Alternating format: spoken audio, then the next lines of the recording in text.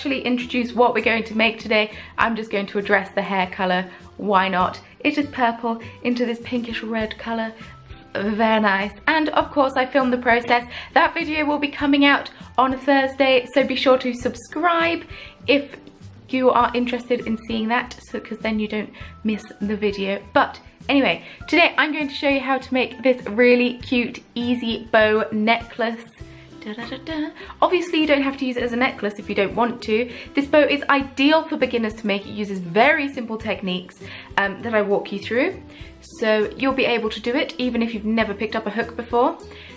It is super simple, and like I said, you don't have to make it into a necklace. You can wear it as a hair clip, you can have it as a brooch, you could sew it onto something else as a bit of a plique. The options are up to you.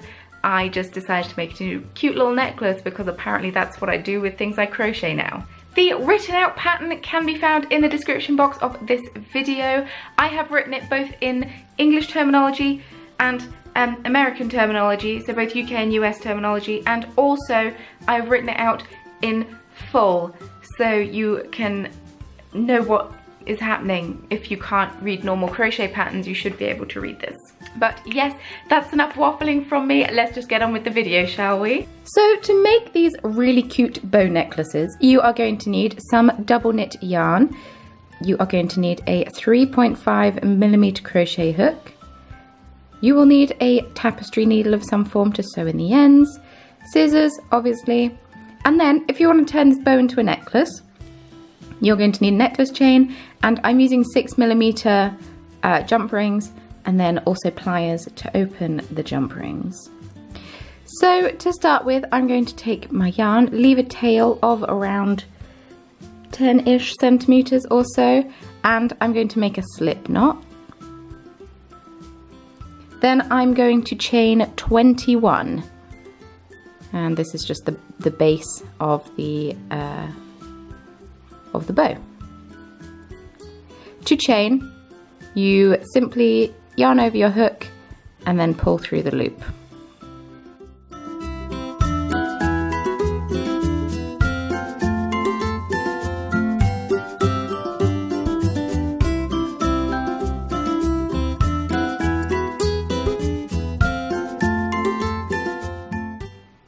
Once you've chained 21, you are going to go into the second chain from the hook.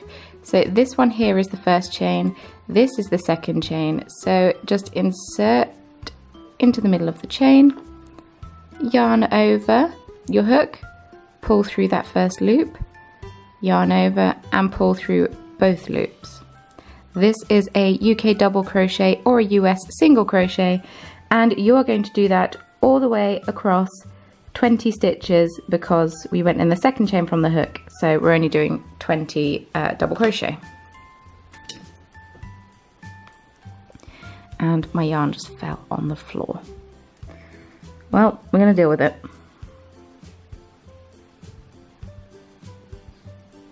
Try to keep the tension as even as possible. If this is your first time crocheting, it might take a little bit of practice, but it'll be worth it in the end. Slow and steady wins the race.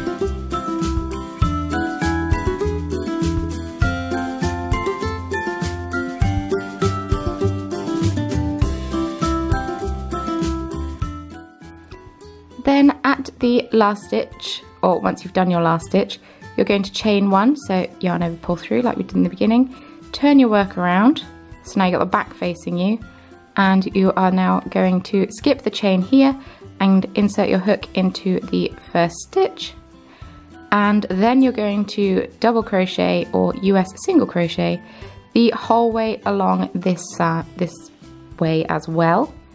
Then once again chain 1, crochet back, chain 1, blah blah blah, for a total of 6 rows. So I've already done 1, and now I'm going to be doing 5 more for a total of 6 rows.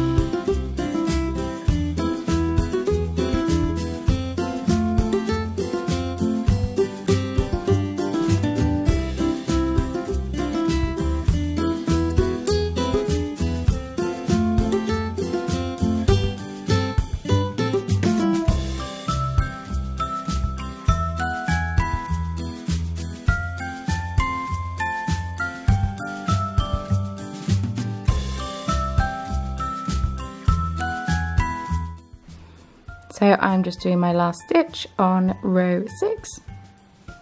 And it should look a little something like this. And then you're just going to trim off a tail of, let's say 1 meter or so. You can always trim off if you have extra. And then yarn over, pull through to finish off. Then you are going to take your tapestry needle, move your hook, you don't need him anymore. And you're going to thread that needle. Then you are going to fold this piece in half, bringing these 2 edges together.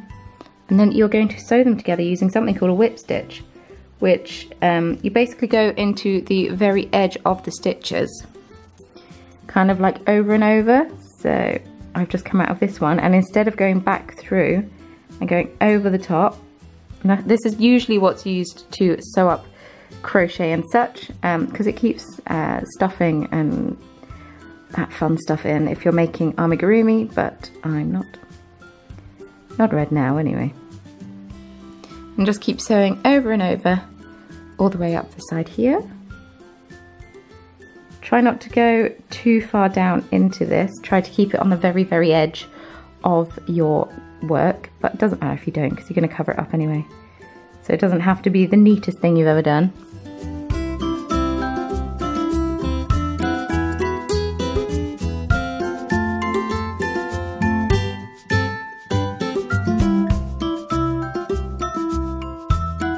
And then just unthread the needle, leave that thread hanging for the time being, and then thread your tail.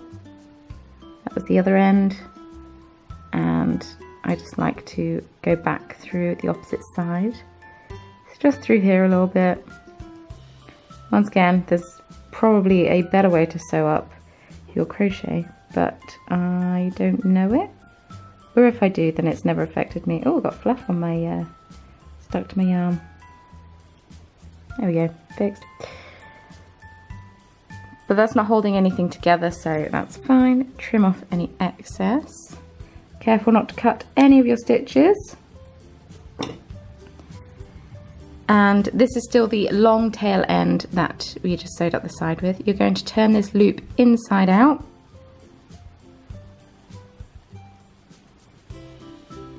And then you're going to fold it in half, but you're going to fold it so the seam is in the center.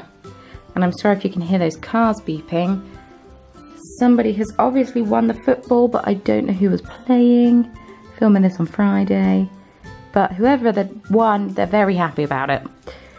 Yes, so the seam is in the middle. Then you're going to take your needle and go up through here. Then you're going to do a long running stitch. So I'm going to go in through here. I think, yeah, that'll do. Once again, there's no mathematical measurements. And then up through here.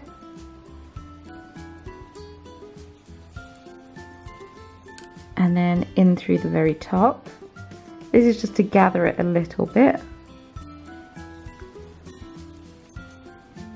So you've got your long running stitch, then you're just going to pull that. Creates a little gather. And then with the remainder of your yarn, you are just going to pull quite tightly and wrap it round. The only trick here is that you want to make both sides of your bow even. You need to work out which is the front and which is the back. So if you're crossing yarn over, you're not crossing it over in the front, just to keep it nice and tidy. I think that'll do. And then you see in the back, because I've got all these crossovers and I don't want that in the front. You'll see? And then you're going to take your needle and once again just sew through your crochet. Finish off any thread that you have remaining on here. Sew through all the stitches backwards and forwards, make sure it doesn't come undone. Yeah. Wonderful, that'll do. And then trim off the excess. Then you can move that to one side. So there is the basic little bow done. What you can do is you can sew this onto anything that you want to, have it as a cute little applique. You could add a brooch to the back of it if you want to, a brooch back to it and wear it as a little brooch or a hair clip.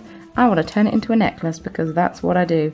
So, got my pliers, got my jump rings. I think it would be better if I had larger jump rings, but I don't happen to have any at the minute, so. What you can do is you can simply pop the chain underneath where you've wrapped around, but I want to hang it by its corners. So I'm going to try to go through one of the edge stitches and make sure my necklace is the right way around, which it is, and pop that on and then twist it closed. They're super easy to move if you happen to clip it in the wrong place, which I think I have. Oh no, I'm okay. If you don't have two sets of pliers, that's okay. You can use tweezers if they've got a nice flat end to them. That also works. If you've got strong nails, you can use your nails. I don't, and I don't really want to break them. So I use two sets of pliers because you want to twist your jump rings apart. You don't want to pull them apart. If you pull them apart, it's difficult to get them back closed in a nice way, whereas if you twist them, it's much easier. Like so. And there is your necklace complete. Now it's ready to put, for you to put around your neck and wear with pride. And when everyone asks you where you got your cute little necklace from, you'll be able to sassily say, well, actually, I made it. So now I know just how easy it is to make this bow necklace of your very own. If you enjoyed this video, please feel free to let me know. Leave me a comment down below and feel free to give this video a thumbs up if you don't have time to leave me a comment. Both are appreciated. And if you want to see more videos like this come from me, I post a new craft tutorial every Sunday and then I post bonus videos in the week as well. This week's bonus video, and you only got one, I'm sorry about that, but it was a crafty chat. A crafty chat is when I sit and I craft and I chat to you. It happens once a month. I catch you up on what's been happening. So feel free to click the I in the corner if that is something you're interested in watching. If you decide to recreate anything using one of my tutorials, I want to see a picture of it, let's be honest. So feel free to post a picture on social media. All of my social media links can be found in the description box below. Don't forget to tag your picture with hashtag #thecornerofcraft so I can see how amazing and talented you all are.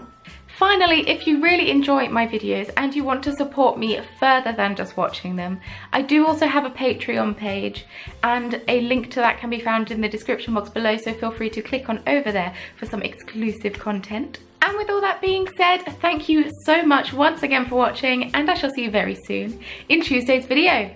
Bye!